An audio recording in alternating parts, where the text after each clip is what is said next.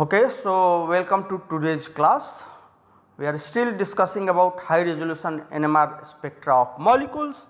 In the last lecture, we started with the explanation of interpretation of multiplet structures using first order analysis, and then we looked that in these multiple patterns in different groups of line how it arises, what could be the basis of relative intensity, that is what we started with, and measurement of coupling constant from these splittings of individual group, and that helps in identification of different groups having the coupling constants.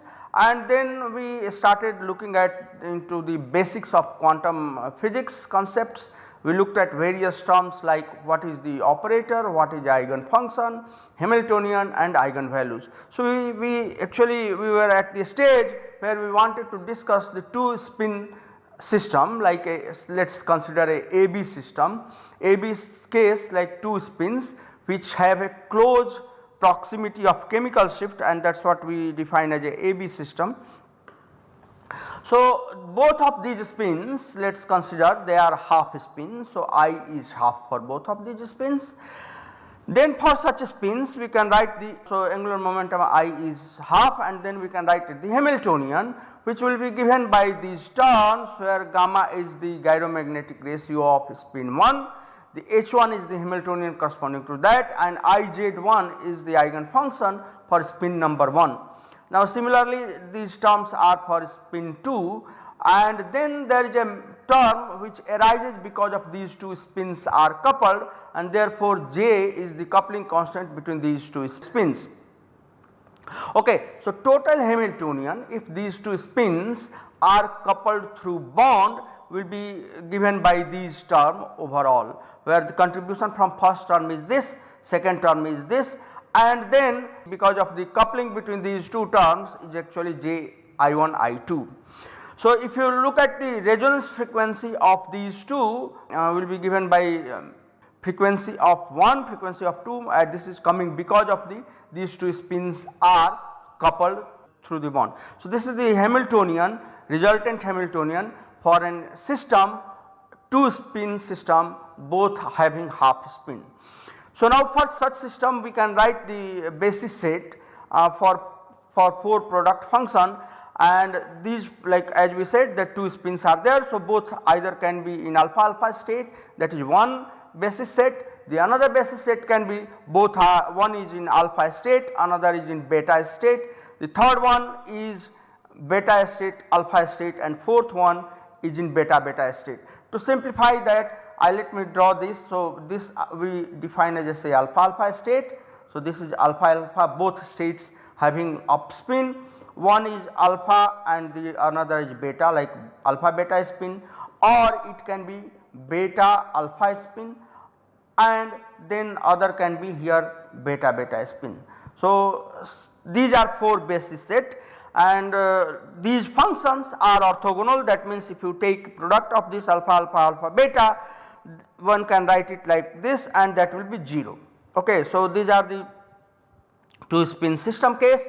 Then we can go and define the eigenfunction for this operator Iz, alpha beta eigenfunction for operator Iz, and one can calculate the element matrix, and if we calculate we get these term H11, and then we can solve this equation. So, we get essentially the frequencies term here and the coupling term here. So, these can be solved. So, this is saying that frequency of 1 and 2 divided by 2, so that comes at the center, and we can solve this equation by something called matrix element Ix and Iy by making use of the raising and lowering operator. This is typically used in the quantum mechanics to solve such equation. So, here one can define Ix will be I plus I minus divided by 2, and Iy will be I plus minus I minus divided by 2I. So, if we go ahead and solve this equation, what we can find it for these operators, the following property will arise, that means I plus alpha will give you 0 and I plus beta will give you alpha. So, this is like this lowering and raising operator. So, this is raising operator. So, that means beta will be raised to alpha state, and here it is a lowering operator. So, alpha will be lowered to beta state. So, like say up state, that is alpha state, will be lowered by this lowering operator to beta state, and here I plus is applied to beta state. So, this is a beta state and it will be raised to by raising operator to alpha state. So, that is what. So, one can calculate now the Hamiltonian elements H11, which will be given by mu1 plus mu2 divided by 2, and the coupling constant which comes from the because these two spins are coupled. So, that will be J by 4. So, H11 will be mu1 plus mu2 divided by 2, that is the average frequency of these two, plus the Hamiltonian terms coming from the coupling constant, that divided by 4.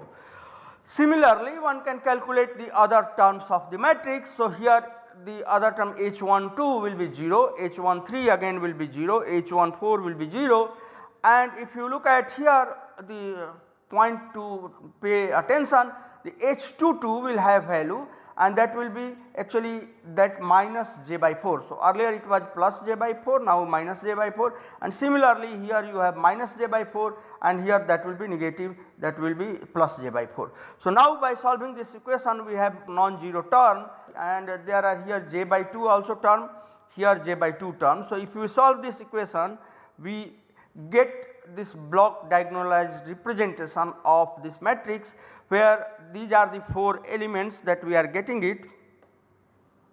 One element H11, H22, H33 and H44, and here because of the mixing of these states, H23 and H32 are also populated.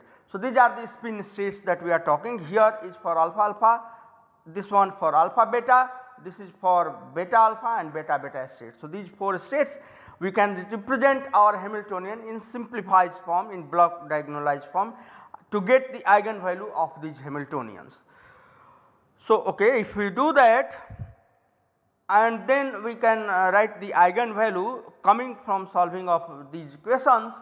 So, we get 4 eigenvalues, one for state 1, that is alpha alpha state here, and then we have for alpha beta state, beta alpha state and beta beta state. So, these 4 states that we were talking in the previous slides, these 4 states we are getting the eigenvalue of these states.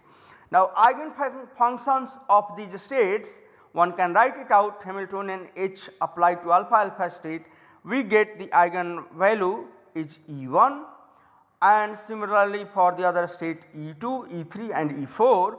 So, phi 2 is actually cos phi alpha beta and sin phi beta alpha. So, one can solve this, and these two terms are coming because these two spins are mixing because of the coupling between them. So, 2-3 terms are coming because of the mixing of these states. Fine. So, these are the states. So, as we defined, so let us take a simplified version of this. So, here we are talking the energy level coming because of states, and in the previous slide we calculated E1, E2, E3 and E4. So, where are those? Here. So, alpha alpha state say gives E1, and here we have E2 and say E3 and E4.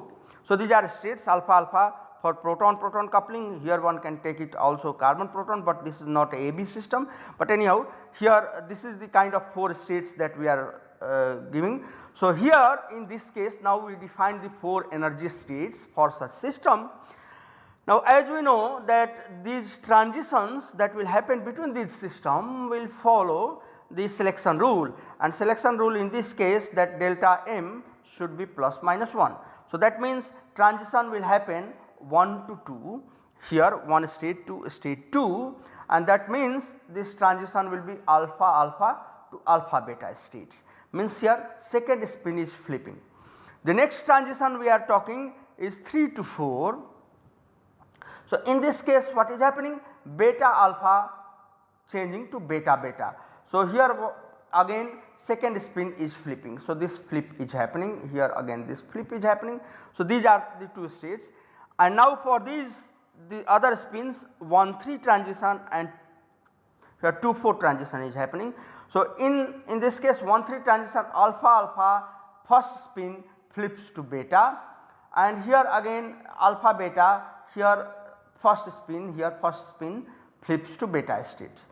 So, the spins that flips is called active spin, and spin that does not flip is called passive spin. So, this is energy state that we are talking about in the previous slide. Now, let us go back. So, the extent of this spin, as we saw that it has a J term in the previous slide, we looked at the energy level has a J term. So, the extent depends upon the relative magnitude of the coupling constant, how much coupling constant is there and what is the separation between the chemical shift of these spins. So, here J by delta is actually J is the coupling constant and delta is the difference in the chemical shift. So, larger the J by delta again I am telling you it is a coupling ratio of coupling constant with the separation in the chemical shift. So, stronger then mixing will be stronger. So, the mixing of two spins will be stronger, and if it is less then it will be lesser. So, if J by delta is approximately 1, this is called a strong coupling case, and if J by delta is less than 1 it will be called a weak coupling system. So, AB kind of a strong coupling system, because here this shift, the difference in the chemical shift is small. However, X kind of a system is called weak coupling system. Here the separation in these two chemical shift is quite a bit. Now we know the energy of these states, now we know the eigen function of these states and where transitions are happening and what is the probability of transition that one can calculate. So, then one can calculate the one can get the frequency value of each of these transitions that we talked about and what will be the relative intensity of these transitions in various cases. So, say transition 3 to 1 that we defined in the previous slide, 3 to 1 is like here, one of these 1 to 3 or 3 to 1 here.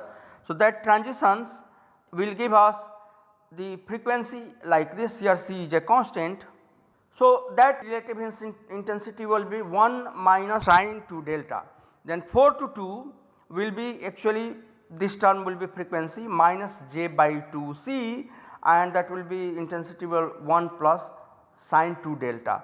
2 to 1 will be again here, these will be added and plus, and then constant C here, that will be 1 plus sine 2 theta, and 4 to 3 will be transitions like this, where sine 2 delta can be explained in this term, where this is the chemical difference in the chemical shift, this is the coupling constant value. So, for these transitions as we mentioned psi 1 to psi 2, psi 3 to psi 4, each of these transitions one can get the frequency that comes and get the relative intensity that coming because of these transitions. Okay. So, as we looked at for weak coupling system, sine 2 theta is 0, that means all the transitions are going to be of equal intensity. We go back here, and if sine 2 theta is 0, that means we are going to get 1111 value. Okay. So, that means for weak coupling system something transitions happening like this, here 4 transitions that we were discussing a minute ago. Now, 1 to 3 transition, 2 to 4 transition, 1 to 2 transition or 3 to 4 transition, in each of the case intensity is going to be equal, and the actually the chemical shift center will be of say spin 1. Okay. So, in this case alpha flips, here beta flips, in this case alpha flips and beta flips. So, these spins 1 and 2, this will be the case for equal intensity, and that is the case for weak coupling system as we have shown earlier. So, here we are talking about spin 1 for both of these case, and the equal intensity pattern will come. So, here will be the center for frequency 1. Now, A will be called active spin because this spin is flipping in this spectrum, and X will be called passive spin, this spin is not flipping. If you look at here whatever transition we are seeing here, either this transition or this transition or even this transition or this transition, what is happening here? Our delta M is changing by plus minus 1, either this transition or this transition. This is allowed transition in NMR according to selection rule. Now this is not only transition that is possible, there are some other transition that is possible. So one of these transitions can be something like this, say this transition. Now what this transition is, what is happening here? Actually both spin A and X are going from alpha alpha state to beta beta state. Both spin are flipping, that means the delta M is here 2.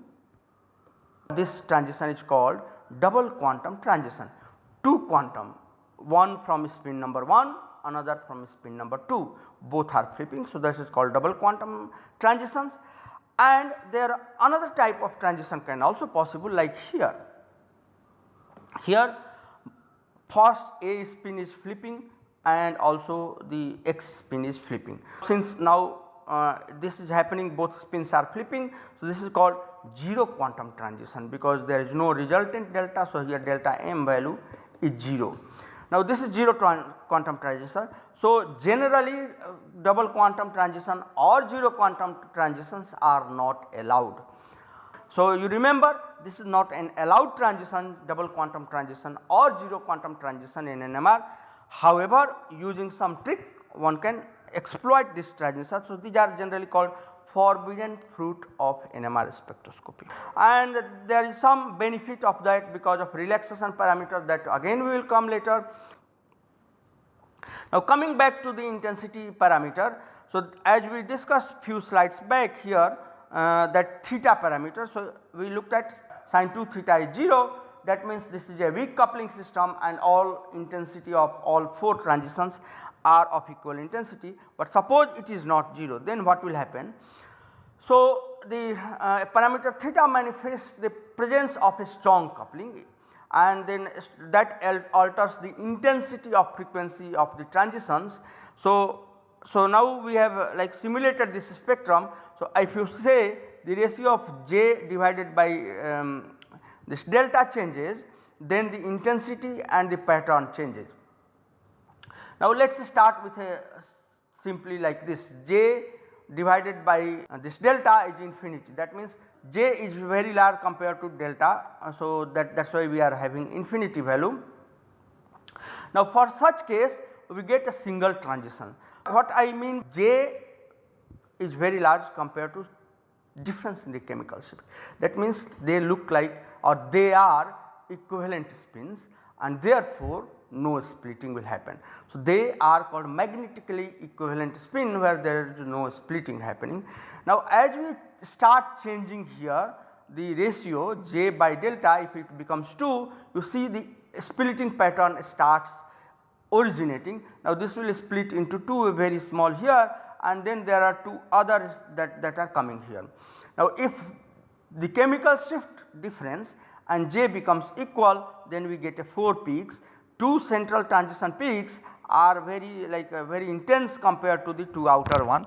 As we start decreasing this ratio, as we go from 0.5 to 0.33 to 0.25 to 0.1, we see the separation is now changing, and here are the 2 central. So this is the case of weak coupled spin.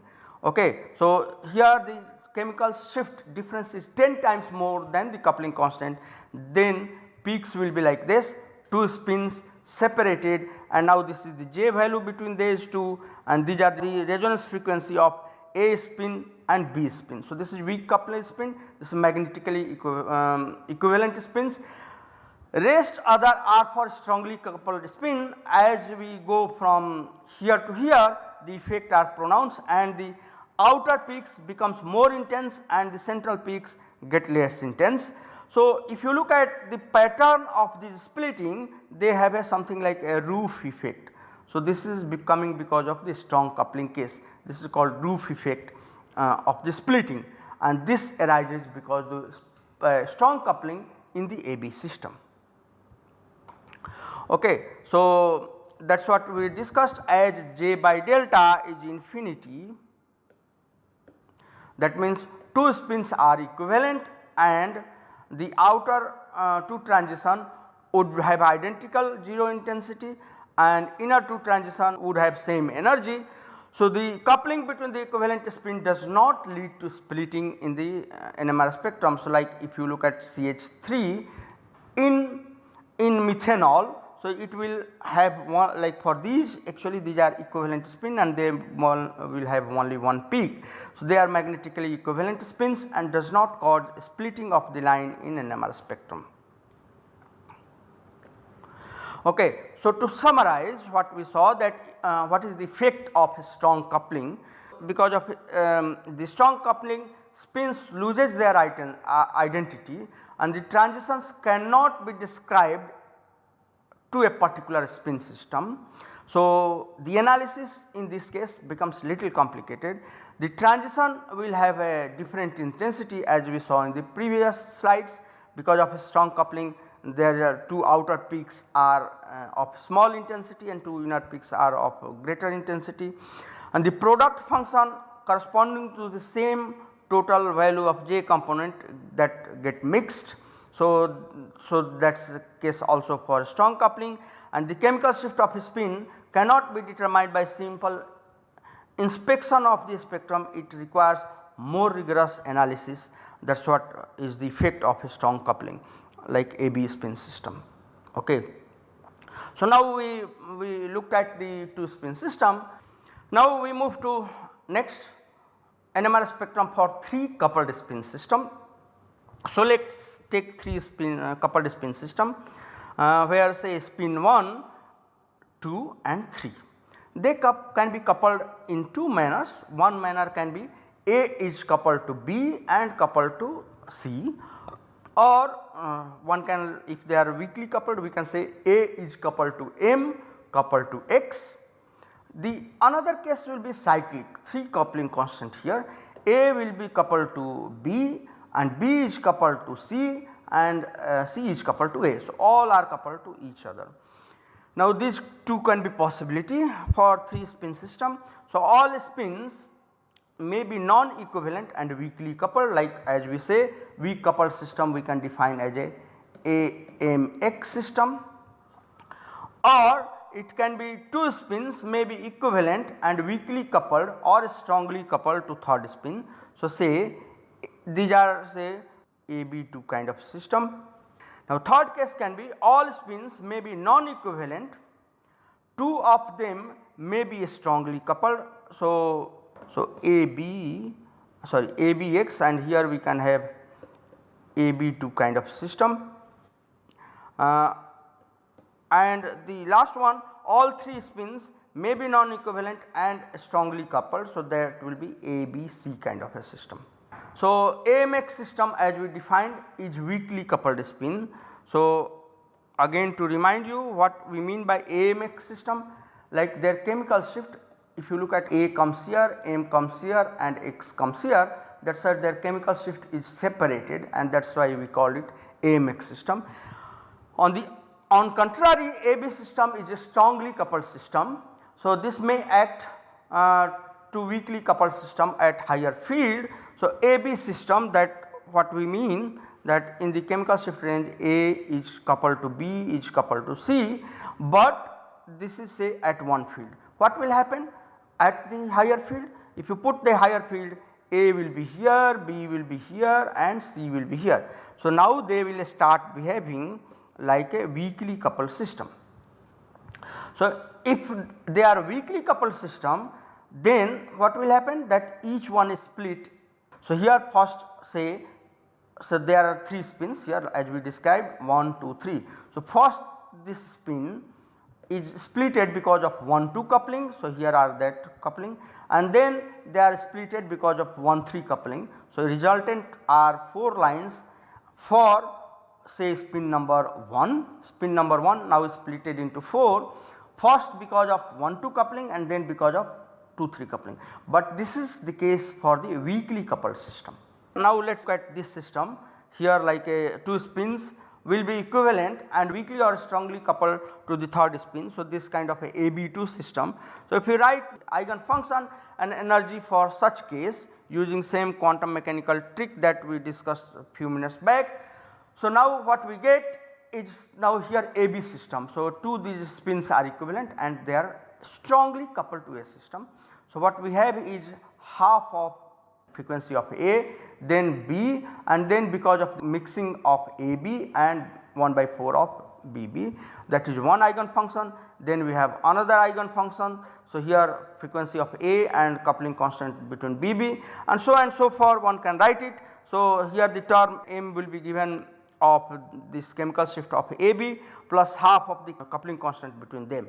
So, we can derive energy for all these states, and then one can start looking at what we get the spectrum. So, if we do rigorous analysis, we get a spectrum for A B2 system like this. So, if the J by delta is infinity, then we get actually one peak, as we say equivalent. So, this will be identical spins, but as we start moving, what we are seeing that splitting pattern changes, and if we have something like J by delta 0.5, we have like 9 lines here, and as we move here we can get even more splitting pattern like this. So, here one thing, if you notice that we are discussing the spectral intensity are like this, and this is called roof effect in the chemical shifts. So, because of this strong coupling, this roof effect appears. Because of weak coupling, as we saw in the last slide, all are of equal intensity. So, that is the A to B system, and this was simulated for AB spin system, where we consider JAB, the coupling constant between A and B, to be 10 Hertz. Okay. So, that was AB system. Then next we can look at the ABX system. ABX means A and B are strongly coupled, but they are weakly coupled to X. So, one can write the energy function for each of these states alpha alpha, alpha alpha beta. So, what I mean by alpha alpha alpha is something like this, and alpha alpha beta is something like this, and as you go down beta beta beta is like this, beta beta alpha is like this, alpha is like this, and intermediates all those are mixed state because of the coupling constant. So, in that case we have the spectrum that will come out to be something like this. So, here one can see because of AB a strong coupled system, we have again a splitting pattern as we discussed earlier. It will have this roof effect of various transition 1, 2, 3, 4, 5, 6, 7, 8, and now here they are weakly coupled to X. So, they will split X, and if you look at here, because of JAX plus JBX, this gives another 4 lines, and these two very small lines here, but one can see here intensity are more or less equal, but there will be some effect. So, X part of ABX system comes like this and AB part comes like this. Okay, so, here we have assumed that AB coupling constant is 15 Hertz, AX is 1 Hertz, that is and BX is 10 Hertz. So, that is how a spectrum will look like for a strongly coupled at AB and they are weakly coupled to X system. Okay, so, one can expand and one can find it out these different spectrum for X spin and also for X spin and also for AB spins. So, this is the kind of a spectrum for one can get it for a strongly coupled AB system that are weakly coupled to B spectrum. So, these are some of the rigorous analysis, and as we looked at that these spectra where they are strongly coupled, they are not easy to interpret. So, what one trick one can apply, that these are strongly coupled system and the coupling constant remains same. So, one option is to take these molecules and start recording the spectrum at the higher field. Now, chemical shift separation between them can increase, and maybe they will convert to some of the weak coupling system, and then one can start analyzing this spectrum. So, today I am going to stop it here, and in the next class we will try to go little more detail, look at the effect of these couplings on the dynamic process or the chemical exchange process, and we can build up the concepts from here. Okay. So, thank you very much and looking forward to have you in the next class.